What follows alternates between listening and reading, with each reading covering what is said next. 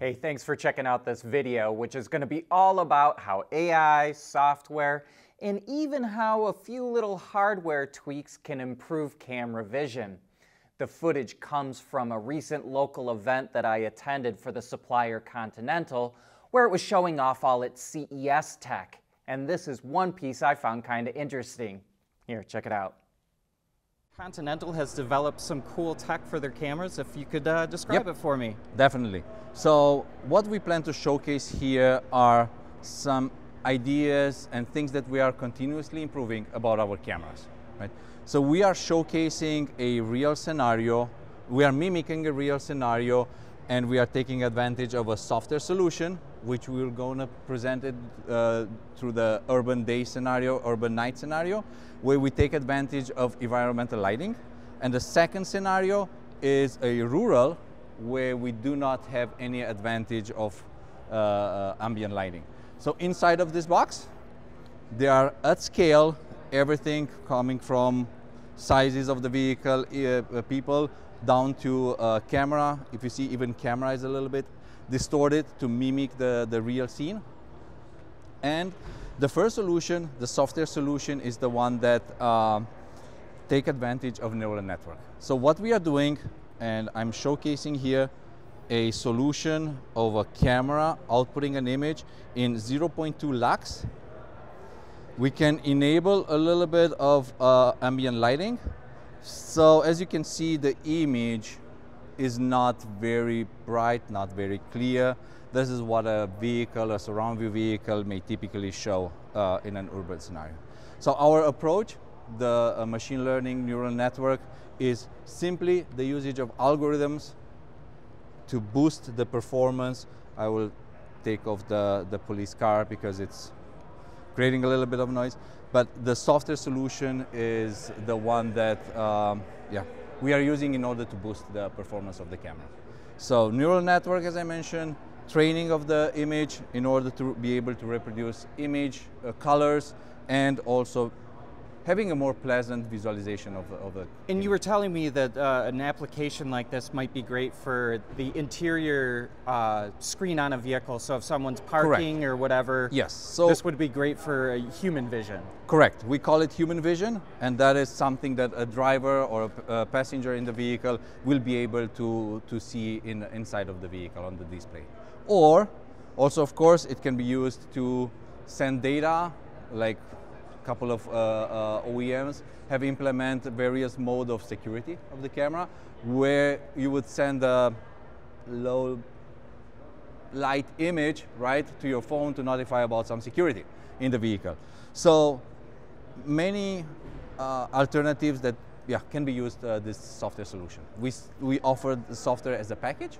It can be integrated in the OEM ECU, and we also can provide if required in such a ECU. And then what's your other application here, this rural application? Yes. Jumping now to the next one, rural application. So let's enable the rural application. Here, as you can see, we have simple street. Mostly this technology we are looking into boosting performance of the camera in order to meet the FMVSS 127 regulation that are planned to be launched starting with 2029, right? So that would be AEB braking under low light conditions. Automatic emergency braking. Automatic emergency braking in low light condition. Just to simulate a low light condition as it would be required by the regulation of 0.2 lux. Okay, in this scenario we can enable or disable the low beam, right? Indeed, low beam does help to provide to detection. So this mimics the pedestrian and the goat or deer for Michigan would mimic approximately 40 to 45 meters depth, right? So the low beam can offer some information in the image, but we consider it's not enough, right? So we are going around and try to boost this performance, and our approach was to take advantage of any, I could call it photon, that is available in here. And for that reason, we have modified our filters within the camera in order to allow AR wavelength. right? So infrared. And that would be infrared. That Yeah. would be into the spectrum of 800 to 900 nanometers. Somewhere in that spectrum, yeah, details will follow. So to boost a little bit the performance in this scene, we have I'm going to injected. do that just one more time so I can Yes. get it on. Go back on the rural night. Okay, and then hit this one here. Yes. So that one would be to enable the IR, the additional source of light inside of the box. And as you can see, the objects looks better. We have a better detection, and also we can have a more confidence when classifying an object and applying the brake. And one thing earlier you were saying that I found kind of interesting is that you're able to enhance this with LED lighting. Yes. On a vehicle. So that bandwidth or wavelength, it's also available today in our LED headlamps, right? So by opening with a small notch filter in the filter of the lens, we allow already extra light coming from the headlamps, but of course additional IR illumination source can be added within the headlamps, hidden, or anywhere around the vehicle. Very cool.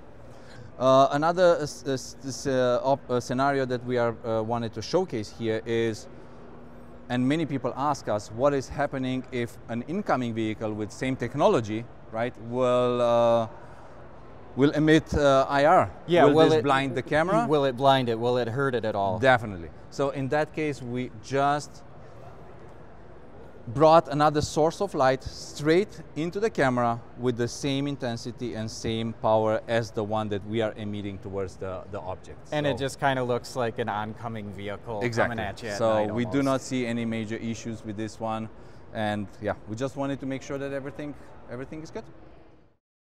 And I think that's especially cool how a little notch in the filter on the lens can allow an extra wavelength of light from LED headlamps to come in and improve that camera even more. Kind of cool. But that's the end of this one. If you enjoyed this and haven't already, please like or subscribe.